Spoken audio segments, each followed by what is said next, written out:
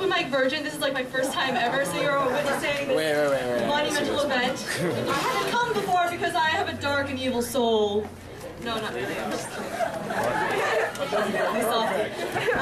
These aren't my poems. Actually, they're by Mojgani. It's my favorite, one of my favorites. But I kind of owe you guys an original, so maybe next month, you know? This is for the fat girls. This is for the nighttime cereal eaters and the retired elderly Walmart storefront greeters. This is for the benches and the people sitting upon them. Love that part, it's so deep. For the men who have to hold down 3 jobs just to hold up 3 children. For the nighttime schoolers and the midnight bike riders who are trying to fly. Shake the dust. Every morning in elementary school, the class would place a right hand over our chest and recite the Pledge of Allegiance together. I pledge allegiance to the flag of the United States of America and to the republic for which it stands, one nation under God, invisible, with liberty and justice for all. And you know the part where it goes, one nation under God, indivisible? Yeah, I and probably every other kid ever always thought it was invisible. And that was like so damn freaking cool because it was like we had superpowers or something. This is for the poetry teachers and for the people who go on vacations alone. This is for the tired and for the dreamers, for the 2-year-olds who cannot be understood because they speak half English and half God. This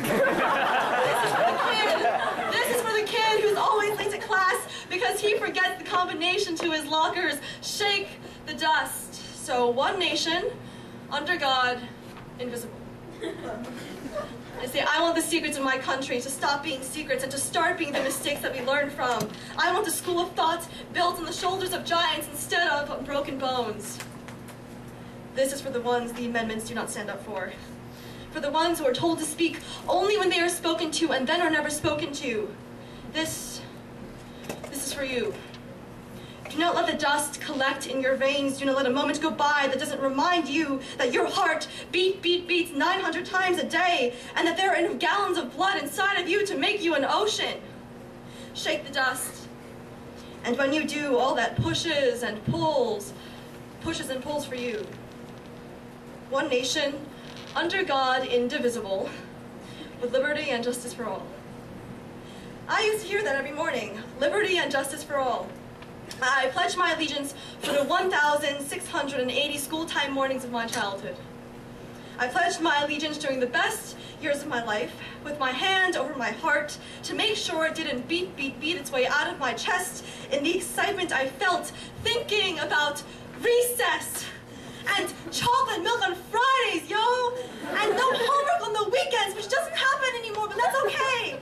And Janine, the cute girl in the grade under me, who took the same walk home that I did. So, grab this world by its clothespins and shake it out. Again and again, and jump on top and take it for a spin. And when you hop off, shake it again because this world is yours. Make my words worth it. Not just another poem that Mojgani writes. Walk into it. Breathe it in. Let it crash through the halls of your arms with the millions of years of millions of poets coursing like blood, pumping and pushing, making you live, shaking the dust. So when the world knocks at your front door, clutch the knob and open on up, running forward into its widespread greeting arms, fingertips trembling though they may be. One nation, under God, invisible. I want my country to be what it once was. To me and a generation of first graders who misheard a word, mistaking our country for the one that had superpowers. A country that could leap buildings in a single bound, one that wasn't from here but saw something in America that was worth dying for. And I know that this nation is that heart, beating in the chest of an excited little boy trying to be patient and learn about the world and pressing his shaking hands over his chest. And I just want the breeze to flow through the open window and lift it up so that we can make good on our promises.